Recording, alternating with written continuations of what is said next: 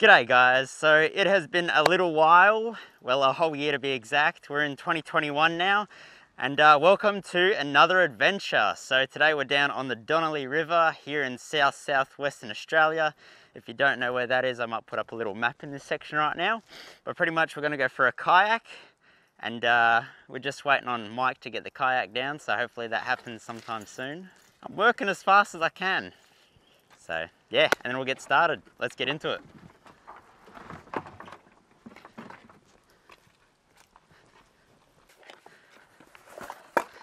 So I'm pretty excited about doing this because this is something that I've been meaning to do for ages. Camp out of the kayak. I've always wanted to go out on the ocean somewhere, find an island and camp on it. But I feel like doing it on a river is a really good way just to ease into it. And like the thing I love about the idea of kayak camping is that it's like hiking. You still want to have lightweight stuff, but technically you can carry a lot more water and go for a lot longer. So really keen to try it out. So just going to finish packing and then we'll get into it, and I'll tell you guys what I've been up to for the past year. Yeah, see, this is what I mean about carrying water. I can carry stacks of water. If I can make it fit, that is. Packing's never been my strong point.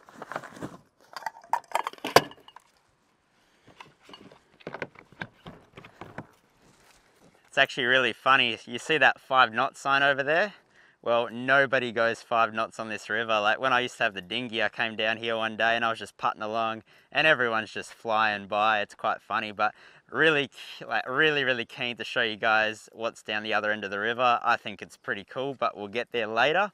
It's all about safety when you're going out solo. Always remember that, guys. Be safe. First aid kit and a personal locator beacon we got with us today.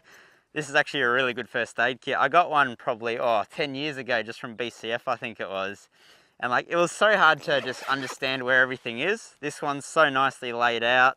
You can see where everything is just really quickly. And the thing is, when you're under stressful situations, you're not going to really be thinking that well. So really good little first aid kits, these.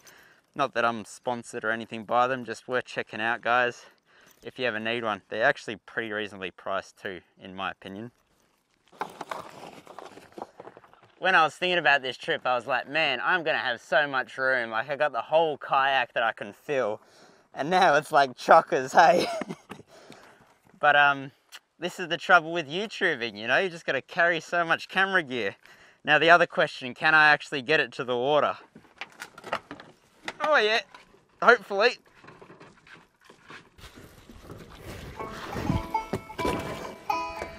Let's do it.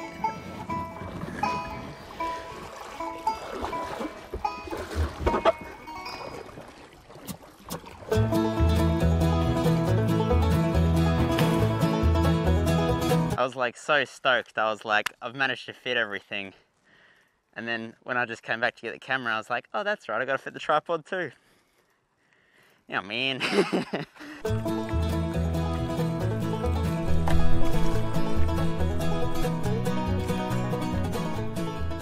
Yeah, 2020, what a year. And I don't know, to start with, I just want to say thank you to everyone that commented on the last video I put out back in January 2020.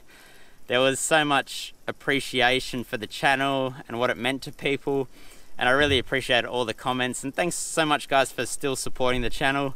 I mean, like, there's been comments, even I was looking a couple of days ago, because it's kind of like the 1 year anniversary of no videos, and everyone's like, come back, do a video. So here we are today, doing another adventure video, doing something that I've wanted to do for ages. So we've got about 12 kilometers from the boat ramp to the ocean. And I don't know, I'm guessing it's roughly going to take me about 2 hours in the kayak. So we'll see how we go. Beautiful day for it. And hopefully this wind doesn't pick up too much tonight. Now, 2020, crazy year. Coronavirus started, lockdowns, isolation, all that kind of stuff. And to be honest, here in WA especially, Western Australia, we really have not been affected by it too much. I mean, like, I think we've had around 600 cases, which is nothing when you compare it to the rest of the world. So if you're in an area that's been really affected by it, really hope you guys are just doing your best to stay mentally and physically active, you know, trying to be creative, whatever you can do, and just try and exercise as much as you can. It's so good to get out of the house if you're able to do that where you live. But yeah, like here in WA, we don't know how good we've got it really. I mean, I'm paddling on my kayak on this beautiful day while other people can't even leave their house. So really hope you guys are keeping all right wherever you are in the world, because yeah, it's put a big strain on everyone this year, I think. But hopefully 2021 things improve. We'll see how we go.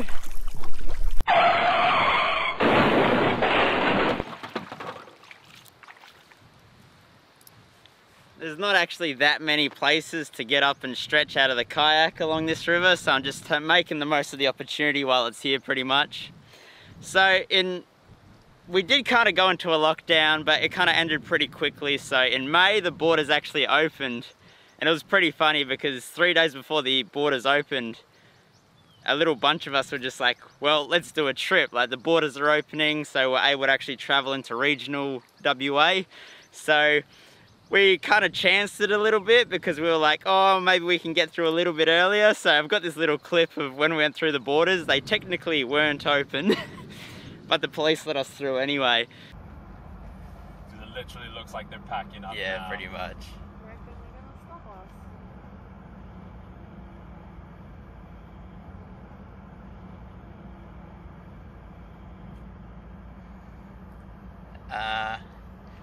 Hey guys, I think we just got through the checkpoint. We just got through.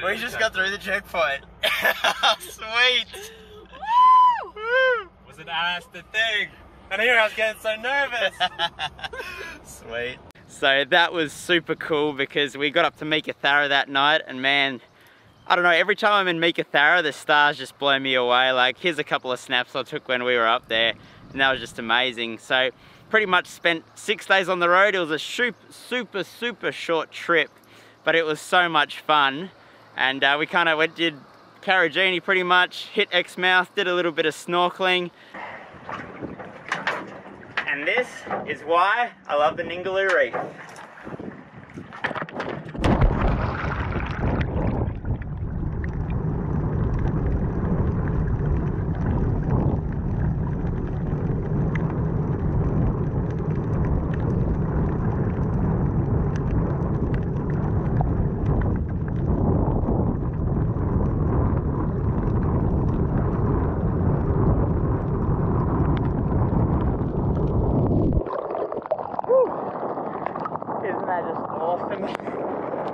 And then came back home, cracker trip, and we even got a little dance video that I might put at the end of this video just for a bit of a laugh, because that was really good fun to make. Right now we got a tour boat coming up the river. So if you ever feel like visiting the Donnelly River, they do actually have this tour boat that goes up to the ocean mouth. So that's another cool thing to check out if you don't have a sea kayak or a boat yourself.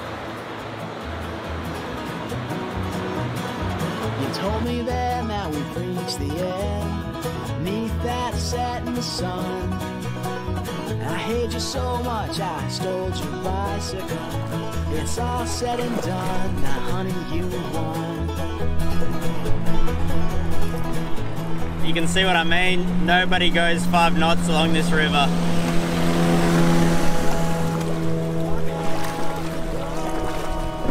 Ever. Woohoo!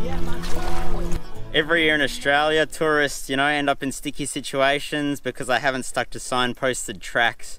It's very important to do that, guys. Stick to signposted tracks. Fortunately, the Donnelly River is very well signposted, so you can't really get lost. So if you guys are watching this video and kind of going like, oh man, he used to have a lot of like drone shots in his videos. Well, unfortunately, I sold the drone when I kind of stopped doing the channel. So I'm thinking of just trying something here. Instead of using drone shots from this trip, I might just chuck in a few from some other trips. We'll see how that goes. See what I mean? You really couldn't get lost if you tried. I've never seen such a well signposted river.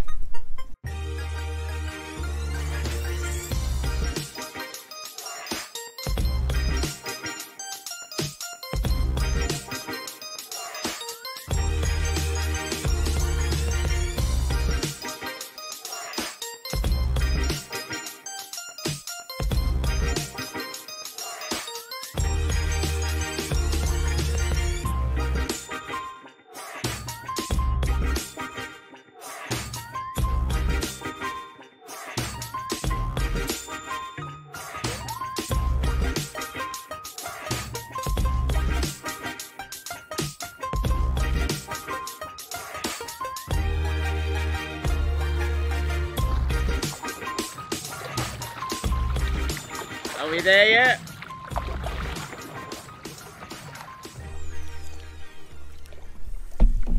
Ooh, it's really starting to widen out, so we must be getting pretty close. All right guys, let's do a bit of theoretical imagination here. Let's say that you wanted to build a shack 10 kilometers down a river, and the only way to get materials in to where you're building the shack is to bring it in all by boat. Now, like, what kind of shack do you picture in your mind? Because I definitely don't picture something like this. Like, that is definitely not what I call a shack. That is a house. And there's about, let's say 25 of these shacks down here at the end of the Donnelly River, just before you get to the ocean.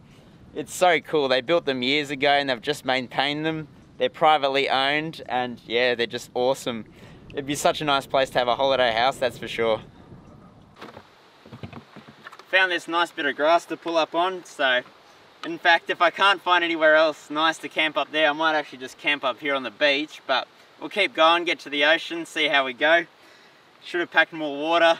Kind of getting a bit thirsty, and it's all in the back where I can't get to while I'm paddling. You can tell it's my first time, can't you? Alright, let's go check out the ocean and the sunset.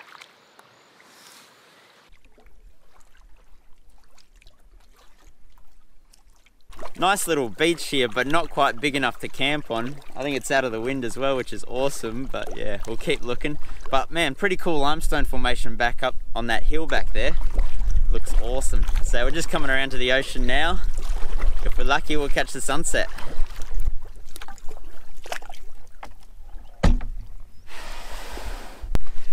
Just gonna check out this little camp spot here, because I've actually seen people camping here last time I came up.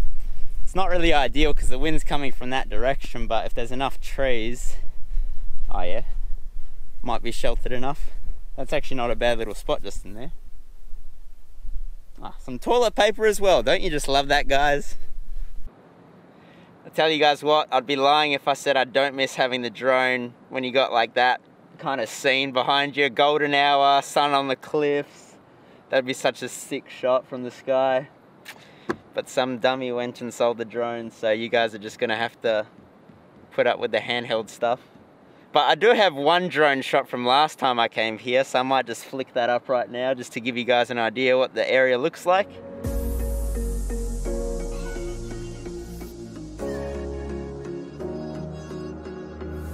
Running through the last of my thoughts, standing on the edge of my time. Everything I know will be gone in a minute, and that's alright. Running through the last of my thoughts. What a cracker sunset, hey, that was awesome. So I'm not gonna camp here, that's for sure. It's pretty windy coming straight down the coast, so I'm gonna duck back in, maybe camp at the grassy spot. Haven't really decided yet, but we'll see what happens.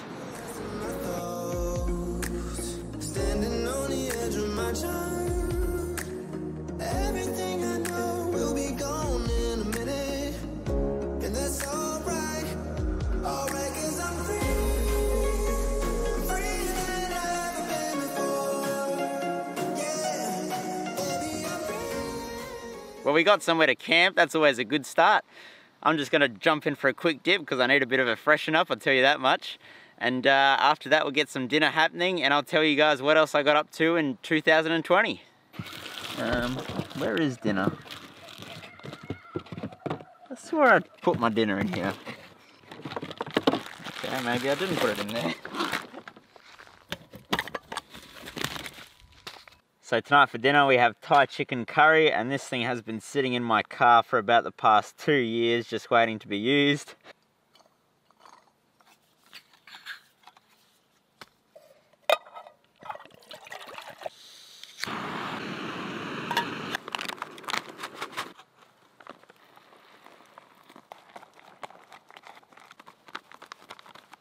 Dinner is served.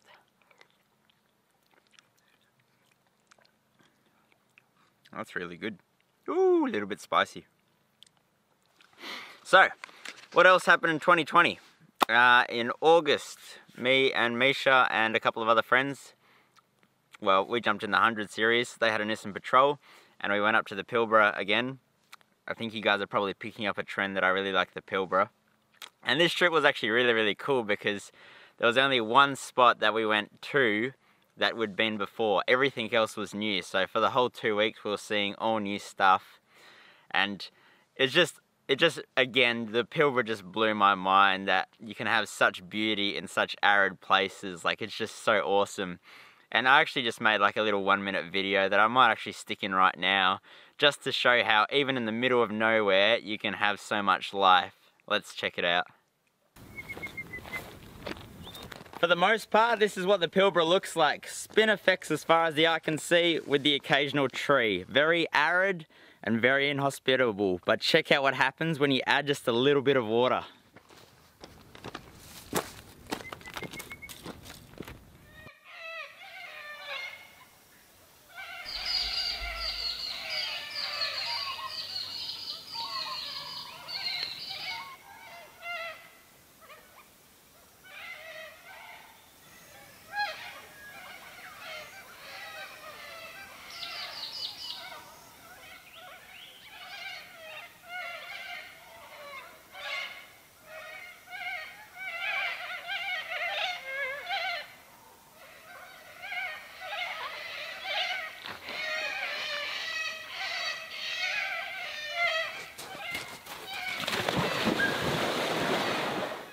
And then after that, we headed around to Karratha to catch up with some friends, and we actually did a bit of forward driving, which is funny because like you think Pilbara forward drive, you need forward drive, but a lot of it is just high clearance. You just need high clearance, so you don't actually get to lock in the hubs that often. So we did the jump up. I always get it confused with step up, but I'm pretty sure it's called the jump up. So that was pretty cool. Got to a little remote beach and chilled out there for the afternoon. So that was awesome. And the Nissan Patrol just made light work of getting up there. But it was cool to do a bit of forward driving.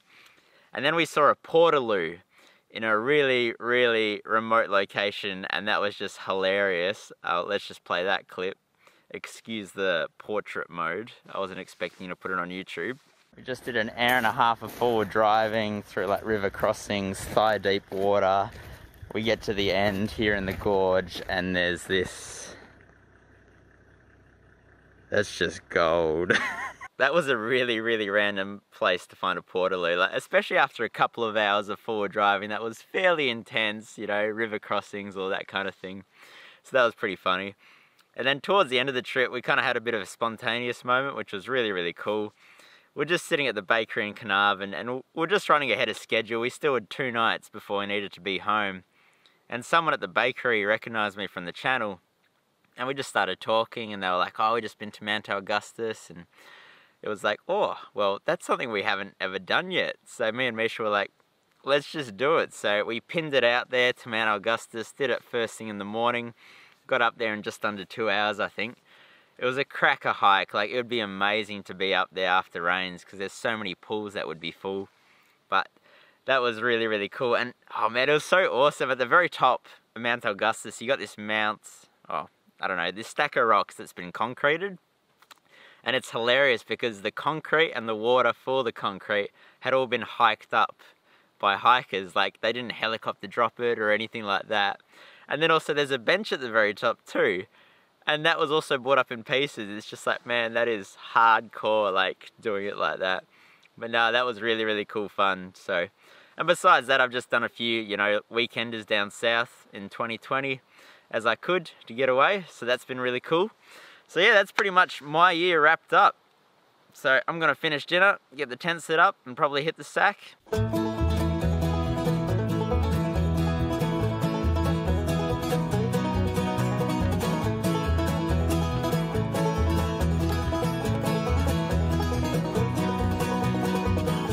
That old familiar feeling, just Helps if you put it the right way up. like yesterday. Got nothing new. I must be tired because I have no idea what I'm doing, eh? I swear I've put up a tent before. To talk about. Got nothing new to say.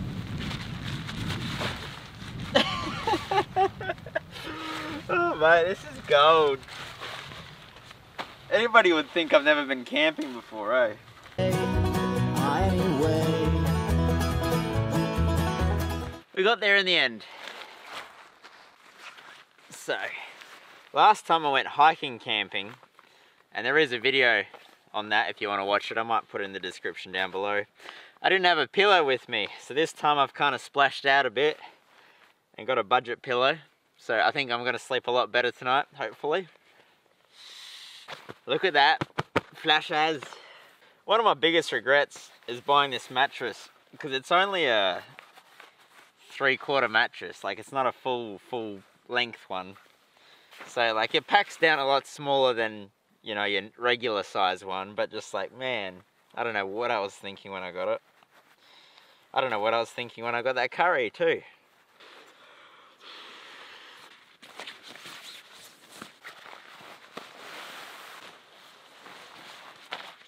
Alright guys, see you in the morning.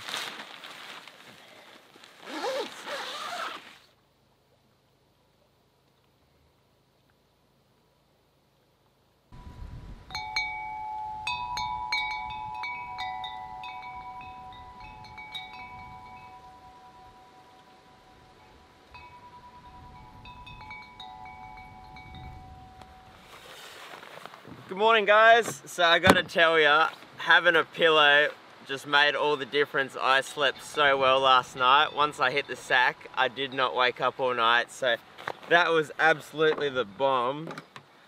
And today I'm feeling good, which is awesome, because like seriously, when you're out camping, there's nothing worse than getting a bad night's sleep. Like you need a good night's sleep, because otherwise you're just cranky the next day and it just, nothing's good. The world's not a good place to be. So let's get some breakfast happening and then start heading back.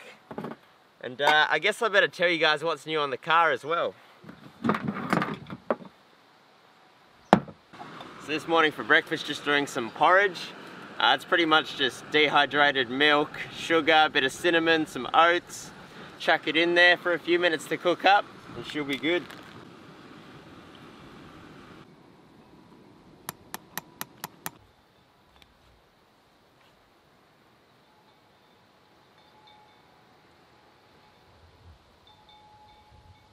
So probably my biggest mistake with this whole little expedition so far is not bringing enough water. I totally thought, like 7 liters I thought would be stacks, but it's left me with about 1.8 liters to get back to the car, which I don't know, I would have liked a bit more because it could be a bit warm later. But anyway, what do? You always learn, eh? And actually this is one of the cool things I like about kayak camping, is I could bring more water and I don't have to carry it. You just whack it in the kayak and away you go. Anyway, let's suit up and get out of here. Running through the last of my thoughts, standing on the edge of my time. Everything I know will be gone in a minute, and that's alright. Running through the Got a pretty strong headwind this morning, making life a little bit more fun, but we're getting there slowly. It just doesn't feel like you're moving anywhere. Woo. and that's alright, alright, 'cause I'm free. You guys know the most frustrating part about doing this whole videoing, coming back to get the camera thing? This thing's like the Titanic, like trying to turn it around is impossible, hey? It's awesome fun.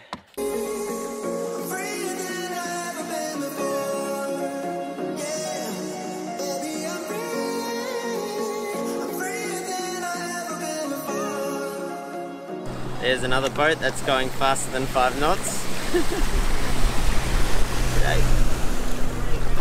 Oh, good mate.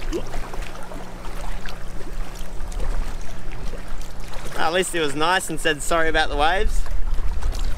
So you might be wondering, do I regret giving up on the channel? And the short answer is definitely no. Like, I think it was a great decision, and a few reasons for that. Like, first things first, like, as channels get bigger, successful channels, like there's only one direction they can really go, and that's just to, you know, keep pushing products, getting more sponsorships, and you just kind of end up selling yourself to companies that just want you to push their products.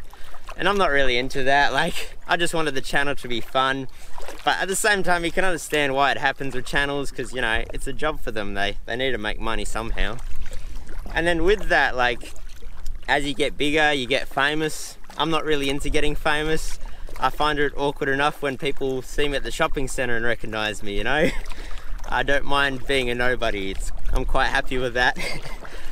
And then like, you don't see all the hard work that goes into a channel either. Like, there's so much editing and behind the scenes work, and like, you watch channels and you're like, man, like they're living the life, you know, they've made it. And it's like, well, it doesn't really bring you true happiness being famous and making money, like at the end of the day. And for me, like personally, like I've been pretty involved in volunteer work for 2020 and planning to do a stack more of it in 2021, because I just find that helping people just, you know, actually makes me happy, as opposed to being on YouTube, being famous. Doesn't really bring you true happiness. But do I regret it? Nah.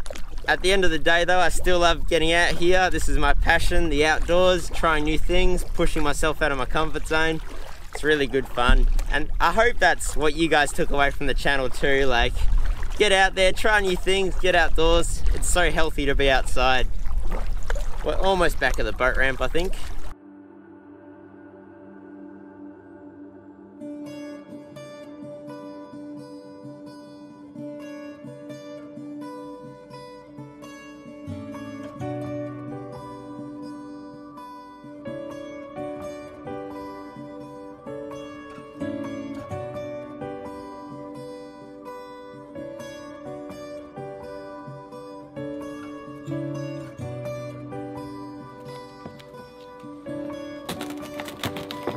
Made it!